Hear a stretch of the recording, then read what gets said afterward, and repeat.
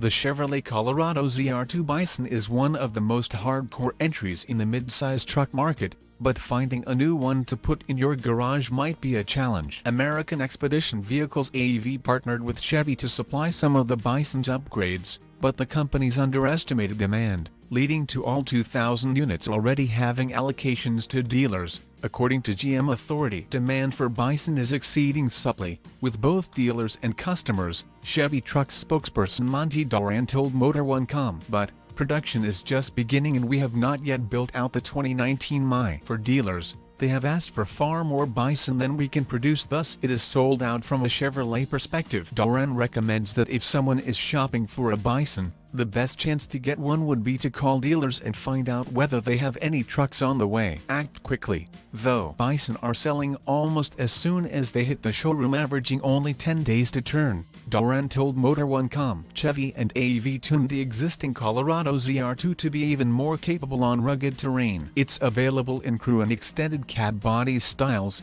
in addition to short and long beds. Power comes from either a 308 horsepower 3.6-liter V6 or 186 horsepower 2.8-liter turbo diesel 4-cylinder. An optional snorkel intake helps if buyers intend to be wading through deep water. The off-road upgrades include 5 boron steel skid plates and 17-inch Beetle wheels with 31-inch tires. Locking differentials at both ends and a suspension lift aid the truck's off-road prowess too.